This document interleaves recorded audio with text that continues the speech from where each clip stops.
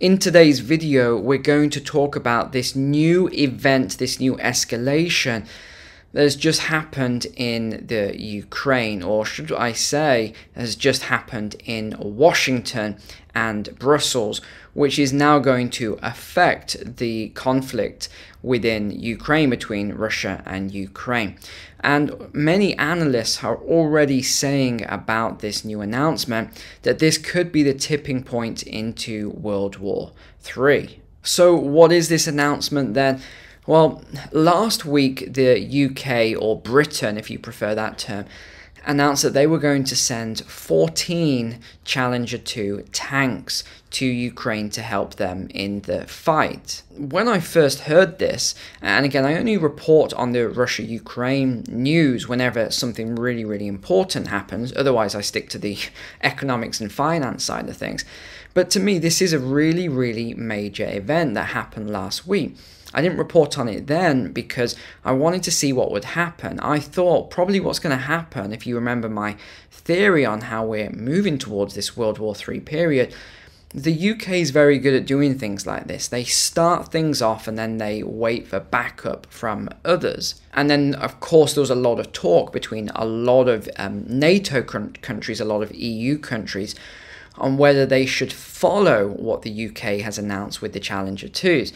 So it's been going back and forth for the last week, and it really then came down to, okay, USA, you're the strongest, kid in the pack here in the little gang. We need you to back us up. If we're going to go forward and say that we're going to announce tanks for Ukraine, then we need you to back us up here. So that's how it sort of ended up. And then the announcement came yesterday where you saw the president go on to TV and read his script. Hello. And he basically made the announcement that the USA was going to be sending some of these Abrams tanks to Ukraine, so 31 in total. Well, of course, this has now opened the floodgates, as it were. So everyone's saying that it's the USA that started this and it's going to be a bloodbath and everything else.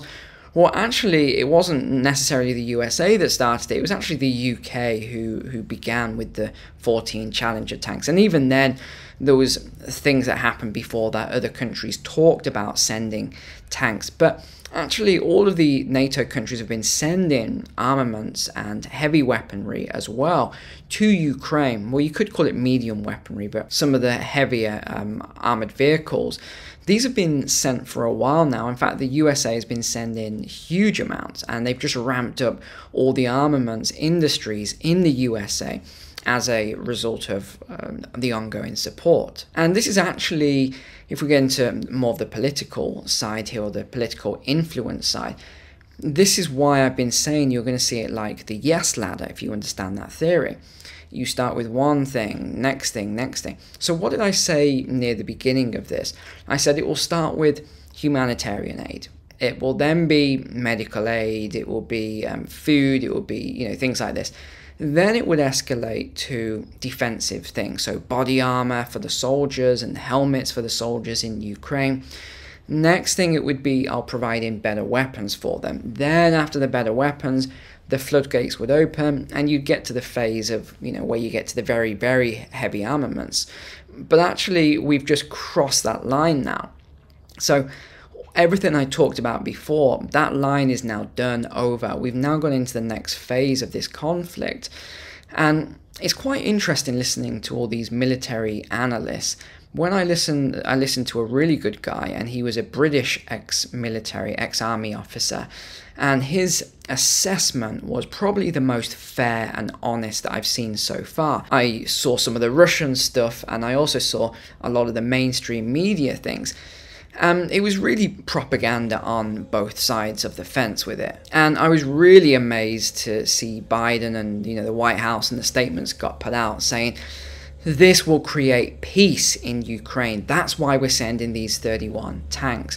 And when I kept hearing this, I thought, surely someone's going to say, that's absolute nonsense. That's crazy to say that sending these tanks, and now all of Europe sending tanks, is going to result in peace. No, that is the next leg up. on the military spectrum, this is where you're going to get huge amounts of collateral damage, and you're going to have thousands now, thousands and thousands more soldiers killed. And I actually think this is going to prolong this conflict and take us into the next stage. I don't think it's going to make it go away quicker and result in peace. I just don't see that at all. In fact, what I'm seeing is many politicians, and this is the thing, you don't know what their incentives are. You don't know who is getting arms twisted, shall we say, by their lobbyists, because, I mean, this is not conspiracy anymore. Everyone knows that there are these huge amounts of lobbying that goes on in Washington and other countries around the world as well. But they just don't like to talk about the lobbying aspect, and they don't like to talk about,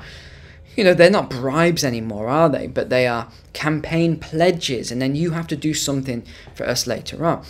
Well, I think this is probably where you've got a lot of the defense industry and lobbyists. It is their job to make more profit. That is what they do as a company. They make profit. Why would they want peace in the Ukraine? That they wouldn't. They want to see more conflict. They want to see this stirred up. So that's why I believe you're not seeing, you know, this constant, like, ongoing push for peace talks. And actually what you're seeing is, how do we ramp up the warfare aspect? Now, one of the other things I've been watching today with the analysts is that they said, there was this one analyst, and I honestly couldn't really understand anything this guy is trying to get across, because it didn't make any sense. He was saying that now these 31 Abrams tanks going to Ukraine will tip the balance. So that was the first thing he said.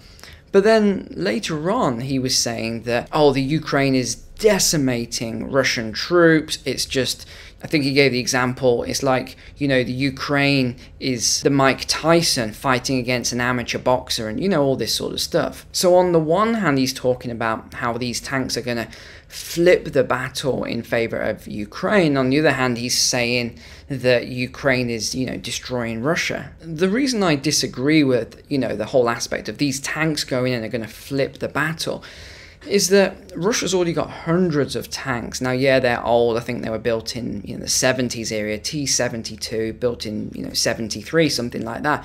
So they're already 50 years old.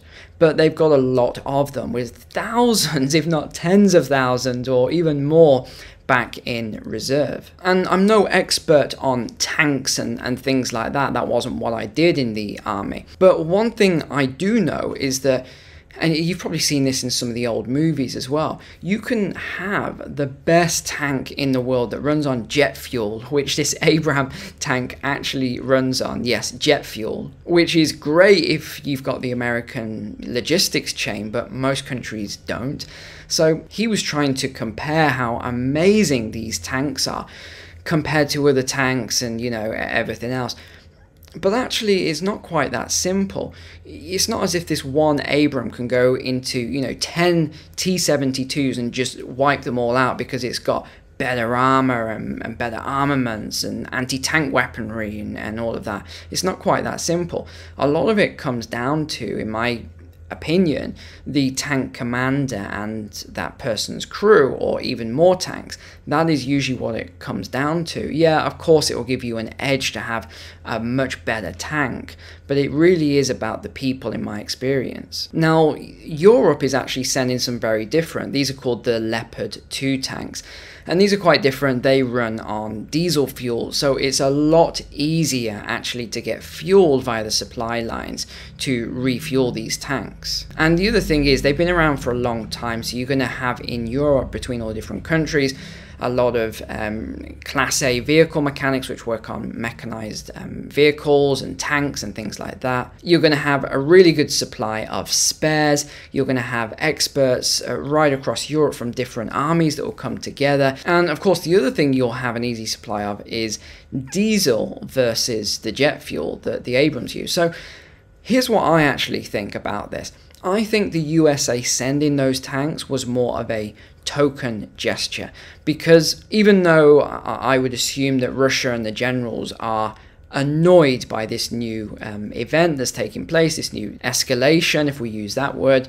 I don't really think they'll see it as, oh, America is going to war with us. They're ramping up their entire army to come and fight with us, which again I've heard on the flip side as well. So I'm hearing a lot of different reports here, and I just apply logic and common sense to these things. I haven't got a dog in this fight.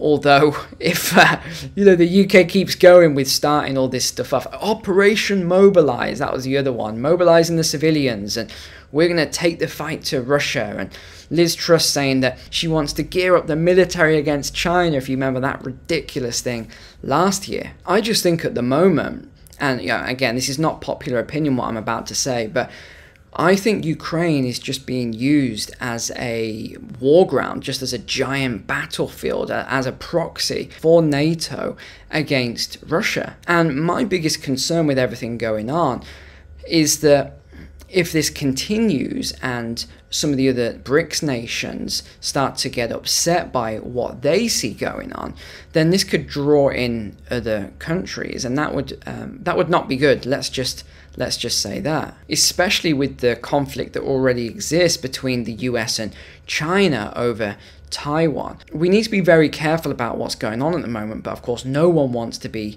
careful. The politicians just seem hell-bent on escalation right now. Now, the other thing I want to bring your attention to is this in yellow here. So apparently, and again, I use the word apparently lightly, Russian generals suggest to Putin to declare general mobilization in Russia as soon as the first German tank enters Ukraine. According to the Russians, NATO is planning a new operation, Barbarossa, a fact that fully justifies the general mobilization. Now, this is Wikipedia, so take this with a grain of salt. So what Wikipedia says about this Operation Barbarossa then is that it was the invasion of the Soviet Union by Nazi Germany and many of its Axis allies. So this is when 22nd of June 1941. It was the largest land offensive in human history with over 10 million combatants taking part. Well, I don't think we need to worry about 10 million combatants taking part this time around. I think a lot of it is, as I said, it's just a battleground for testing new weapons and drones and everything else. Again, take this as you will. The German armies eventually captured some 5 million Soviet Red Army troops, and they deliberately starved to death or otherwise killed 3.3 million Soviet prisoners of war and millions of civilians as the hunger plan worked to solve German food shortages and exterminate the Slavic population through starvation. So we've also got to bear that in mind, because if as a country you've still got that fresh that back in 1940s era, so 80 years ago now, that happened to you as a country, how would you feel about German tanks coming onto your soil? Which of course they're not, they're going into Ukraine, but that's how it starts. Next thing it could be going into Russia. So in total then, how many of these tanks are going to be sent to Ukraine? Well, it's almost 200 battle tanks, and these announcements follow the deployment, according to the Pentagon, of about 900 armoured personnel carriers to Ukraine, including the Bradley, the Stryker and the Marder infantry fighting vehicles.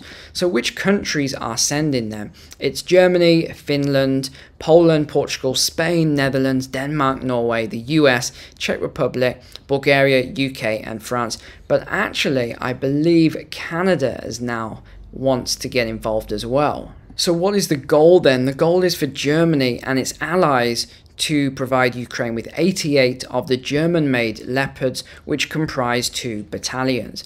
I thought this was quite a funny statement. So the Ukraine president expressed satisfaction at the news. So apparently he wasn't overly happy and excited that he was going to be getting these new tanks. Apparently he wasn't too happy and said he was satisfied with this for now, but he obviously needs a lot more. He wants hundreds more tanks to be pledged. And that reminded me of when he made the surprise visit to the USA and everyone said, oh wow, you know, he's a wartime president and he was able to make this dangerous flight to the USA, when actually the truth is a little bit different as to why he made this visit. So overall, what do I think is going to happen here then? I think this is going to only escalate the situation. But remember, this is going to be months for the tanks to be operational anyway. So all of these analysts that are saying that they need these tanks for the February offensive to push back Russia, well, they're not going to arrive in February. You know, we're nearing the end of January now. This is going to take months to get these tanks across the ocean. It's going to take a long time as well to actually train the Ukrainians to use them.